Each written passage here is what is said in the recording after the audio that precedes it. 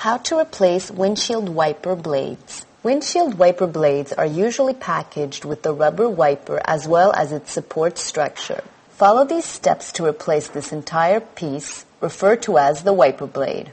Step 1. Look up your vehicle's make and model in a reference book where wiper blades are sold. This reference will provide you with the correct model of the blade to purchase. Step 2.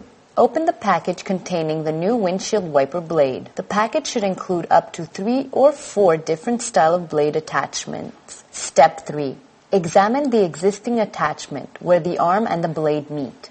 Then find a new one in your package that matches it. Step 4. Grasp the windshield wiper arm and pull up, away from the car. The blade and arm should now be sticking out perpendicular to the window. Step 5. Remove the windshield wiper blade from the arm at the attachment. There will usually be a small tab you can depress with a screwdriver that will allow you to pull the blade from the arm. Some attachments have a small metal bump and 2 tabs on either side. You depress the tabs and pull hard to remove the blade. Some just snap onto the blade. Step 6. Remove the old attachment from the wiper blade and replace it with the new one. Step 7. Install the blade onto the windshield wiper arm. Step 8. Test by turning on the wipers. If the blade slips, turn off the wipers and seat the attachments more firmly. Tips and warnings. Do not let the windshield wiper arm snap back against the windshield when there is no blade attached.